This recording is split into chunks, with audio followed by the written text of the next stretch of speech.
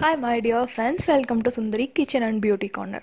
இதில் வந்து இன்றைக்கி என்ன பார்க்க போகிறோன்னா ஒரு பியூட்டி ரெசிபி தான் பார்க்க போகிறோம். அது வந்து நீங்கள் எல்லாருமே நிறைய பேர் என்கிட்ட ஆல்ரெடி சகானா கார்னர்லேயும் நிறைய பேர் கேட்டிருக்கீங்க உங்களோட முடியோட சீக்ரெட் சொல்லுங்கன்னு சொல்லிட்டு. ஆல்ரெடி இன்டேக்குக்கு என்ன சீக்ரெட் அப்படிங்கிறத நான் சொல்லிட்டேன். இது வந்து வெளிப்புறமாக நம்ம அப்ளை பண்ணுறதுக்கு ஒரு ஆயில் தான் நம்ம யூஸ் பண்ண தயாரிக்க போகிறோம். அது வந்து உங்கள் முடி பரட்ட தலையாக இருந்தாலும் சரி, உயிரே இல்லாமல் ரொம்ப ஒல்லியாக பார்க்குறதுக்கே ரொம்ப பாவமாக இருக்கும், ஸ்ட்ரென்த்தே இல்லாமல் அப்படி ஒரு ஹேர் இருந்துச்சு அப்படின்னா கண்டிப்பாக இந்த ஆயில் யூஸ் பண்ணுங்கள். இந்த ஆயில் வந்து மாதுளம்பழத்தில் ஆயில் பண்ண போகிறோம். இந்த ஆயில் வந்து உங்களுக்கு கண்டிப்பாக ஒரு பெரிய அதிசயத்தை பண்ணும். அது வந்து நான் 100% கேரண்டி கொடுக்குறேன். ஓகே, இதில் வந்து ரிச் அமௌண்ட் ஆஃப் பனுசிக் ஆசிட் அப்படின்ற ஒரு ஆசிட் இருக்குது. கூகுள் பண்ணி பாருங்கள், பனுசிக் ஆசிட் அப்படின்னா என்ன, அதில் என்னென்ன பெனிஃபிட்ஸ் இருக்குது அப்படின்னு பார்த்தீங்கன்னா உங்களுக்கு நல்லாவே தெரியும். ஹெல்த்துக்கும் ஸ்கின்னுக்கும் சரி ஹேருக்கும் சரி இந்த பனுசிக் ஆசிட் வந்து அவ்வளோ பெனிஃபிட்ஸ் கொடுக்கும். கண்டிப்பாக கூகுள் சர்ச் பண்ணி பாருங்கள். ஓகே, அதுக்கு வந்து நான் என்ன பண்ணியிருக்கேன், இது எங்கள் வீட்டில் மரம் இருக்குது, மாதுளம்பழ மரம். அதில் வந்து நான் 2 பழம் எடுத்திருக்கேன். அது 2 பழத்தையும் இப்படி தோல் எல்லாமே மேலே இருக்க பூ உள்ளே இருக்க சீட்ஸ் எல்லாத்தையும் சேர்த்து ஒன்றா கட் பண்ணிக்கிறேன். ரெண்டுமே சின்ன சின்ன பழம் தான், அதனால் நான் ஃபுல்லாக எடுத்துக்கிறேன். நீங்கள் கடையில் வாங்குற மாதிரி இருந்தால் ஒரு பெரிய பழமாக இருந்தால் ஒன்று எடுத்துக்கோங்க. அதோட நல்லா வெளியே வாஷ் பண்ணிவிட்டு ஃபுல்லாக அதோட தோல் உள்ளே இருக்கிறது வெளியே இருக்கிறது எல்லாத்தையும் சேர்த்து ஒன்றா இந்த மாதிரி கட் பண்ணிக்கோங்க. அப்புறம் மிச்சம் இருக்க 2 பழத்தை கண்டிப்பாக ஜூஸ் போட்டு குடிச்சிருங்க. ஓகே, இந்த மாதிரி ஃபுல்லாக கட் பண்ணி எடுத்து வச்சாச்சு. எடுத்ததுக்கப்புறம் ஒரு இரும்பு கடாய் எடுத்துக்கோங்க.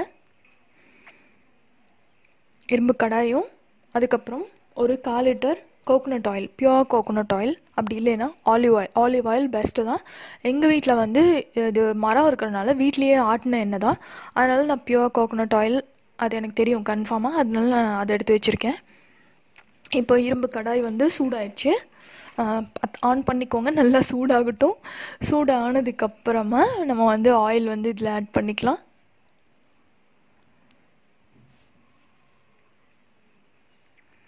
ஓகே, இப்போ 1/4 லிட்டர் ஆயில் இருக்கும்னு நினைக்கிறேன், 1/2 கப்புக்கு மேலேயே இருக்குது. அதை வந்து நான் ஆட் பண்ணிக்கிறேன். இது கொஞ்சம் நேரம் சூடாகட்டும்.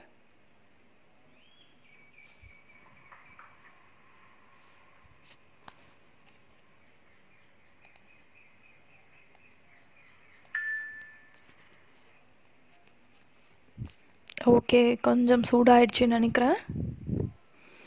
இப்போது நம்ம கட் பண்ணி வச்சுருந்த தோல், பூ, சீடு எல்லாத்தையுமே உள்ளே போட்டுடலாம். மெதுவாக போடுங்க, மேலே தெரிக்கும்.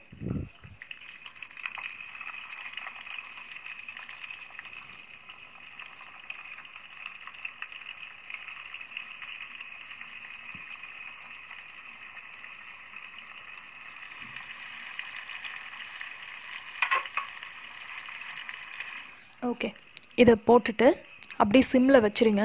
இது வந்து நல்லா வந்து அந்த தோலெல்லாம் வந்து நல்லா முருகலாக ஆகணும். அப்படியே உருளைக்கிழங்கு சிப்ஸ் எல்லாம் பொரிப்போம்ல, அந்த மாதிரி அப்படியே உடச்சா உடையிற அளவுக்கு நல்லா முருகலாக ஆகணும். அந்த மாதிரி எண்ணெய் வந்து அப்படியே சிம்மிலேயே வந்து நல்லா கொதிக்கட்டும். அப்போ தான் அந்த பழத்தோட எசன்ஸ் எல்லாமே அந்த எண்ணெயில் வந்து இறங்கும்.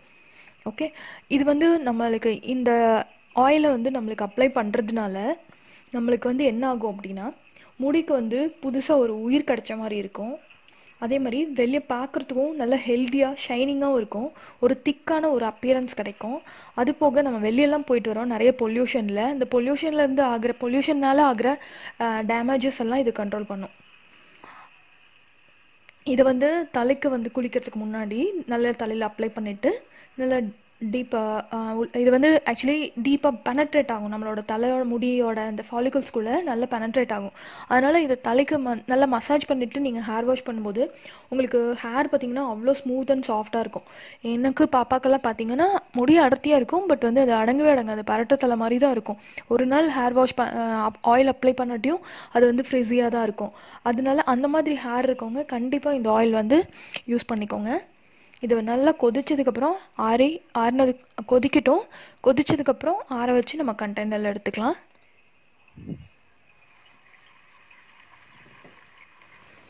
இது ஒரு 10 to 15 மினிட்ஸ் இப்படியே இருக்கட்டும். இந்த ஆயில் வந்து நம்ம வீட்டில் பண்ணிக்கலாம். வீட்டில் அவங்களால பண்ண முடியல அப்படின்னா இது வந்து அமேசானில் கூட பொமக்ரேனட் ஆயில் அப்படின்னு சொல்லிட்டு விற்றுட்ருக்காங்க. அப்படி கூட நீங்கள் வாங்க அப்ளை பண்ணிக்கலாம். நம்ம நார்மலாக ஹேர் ஆயில் எதுதோ வாங்குறதுக்கு இந்த மாதிரி மூலமாக தயாரிக்கிற ஆயில் வந்து நிஜமாகவே ரொம்ப நல்லாயிருக்கும். ஸோ அந்த மாதிரி ஆயில் வாங்கி நீங்கள் யூஸ் பண்ணிக்கோங்க. அமேசானில் வேணும்னா லிங்க் கொடுக்குறேன். நான் லாஸ்ட் டைமே ஏதோ அமேசான் சைட்டுக்கு போகும்போது நிறையா லிங்க்கெல்லாம் இப்போது வந்து அவைலபிளாக இல்லை. ஏன்னா இப்போதைக்கு இந்த லாக்டவுன் பீரியடுங்கனால க்ளோஸ் பண்ணி வச்சுருக்காங்கன்னு நினைக்கிறேன். இருந்துச்சுன்னா கண்டிப்பாக நான் கீழே வந்து டிஸ்கிரிப்ஷனில் வந்து லிங்க் கொடுக்குறேன்.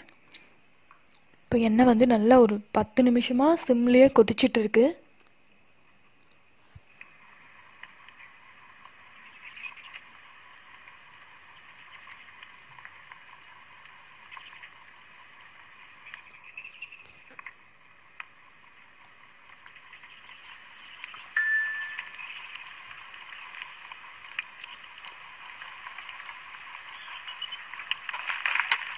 ஓகே, இப்போ நல்லா முருகல் ஆயிடுச்சு, எல்லாமே நல்லா வறுத்த மாதிரி ஆயிடுச்சு. இப்போ வந்து ஸ்டவ் ஆஃப் பண்ணி வச்சுக்கலாம். ஆஃப் பண்ணியாச்சு. அந்த நுரையெல்லாம் அடங்கினதுக்கப்புறமா நீங்கள் வந்து ஃபில்ட்ரு பண்ணிக்கோங்க. வேறு ஒரு பாத்திரத்தில் நார்மலாக நம்ம ஃபில்ட்ரு இருக்கும்ல அதில் வச்சு ஃபில்ட்ரு பண்ணிக்கலாம்.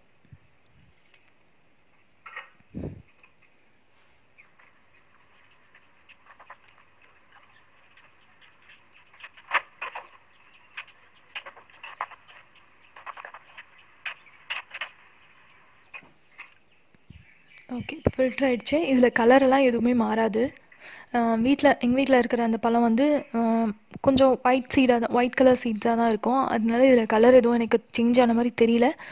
ரெட் கலர் முத்து இருக்கிற மாதிரி பழம் இருந்துச்சுன்னா அது மாறுமா என்னங்கிறது எனக்கு தெரியல. நான் மேக்ஸிமம் வந்து வீட்டில் இருக்கிற பழத்தை தான் நாங்கள் யூஸ் பண்ணுறோம். அதனால் இதில் வந்து எனக்கு எந்த கலர் சேஞ்சஸும் ஆகலை. ஓகே, அவ்வளோதான், இது முடிஞ்சிருச்சு. இதை வந்து ஏதாவது ஒரு கண்டெய்னரில் போட்டு வச்சுக்கோங்க. ஃப்ரூட்ஸை நிறைய இன்டேக்கும் எடுத்துக்கோங்க. அப்போ தான் வந்து நம்ம ஹோல் பாடிக்குமே வந்து தேவையான ஸ்ட்ரென்த் அண்ட் விட்டமின்ஸ் கிடைக்கும். வெளியே மட்டும் நம்ம என்னதான் கேர் பண்ணிக்கிட்டாலும் அந்தளவுக்கு ஒர்க் அவுட் ஆகாது. ஸோ இன்டேக்கும் நிறைய ஃப்ரூட்ஸ் அண்ட் ஜூஸஸ் எடுத்துக்கோங்க. அது போக வீக்லி ஒன்ஸ் வந்து இந்த மாதிரி ஆயில் மசாஜ் பண்ணிவிட்டு ஹேர் வாஷ் பண்ணுங்கள். ரெகுலராக ஆயில் அப்ளை பண்ணுறவங்களா இருந்தால் நைட் அப்ளை பண்ணிவிட்டு மார்னிங் வாஷ் பண்ணிடுங்க. இந்த வீடியோ இன்ஃபர்மேஷன் கண்டிப்பாக உங்களுக்கு பிடிக்கும், கண்டிப்பாக ஹெல்ப்ஃபுல்லாக இருக்கும்னு நினைக்கிறேன். பிடிச்சிருந்தால் லைக் பண்ணுங்கள், கமெண்ட் பண்ணுங்கள், ஷேர் பண்ணுங்கள். நெக்ஸ்ட் வீடியோவில் பார்க்கலாம். பாய் பாய் பாய்.